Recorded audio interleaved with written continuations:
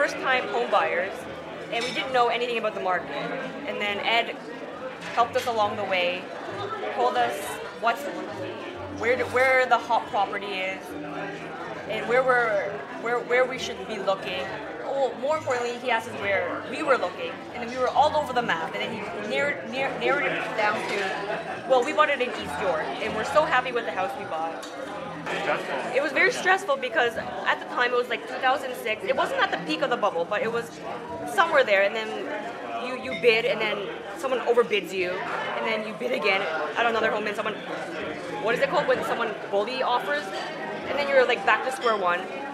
We've done it a few times, but then Ed was there the entire time, helping us with the process, and he's like, oh, it's not worth it on this house anymore, so we'll go to the next house. It's okay. It's not the one. You will say you will find your best house. So if you don't get the first house we want, you say that house not yours.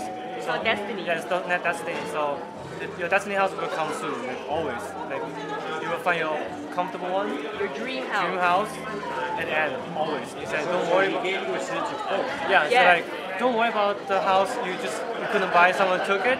You said because that's probably not yours. You probably don't like it, but at the end, he will help you find the best one. You love it and it was it. The price you pay for it is very good.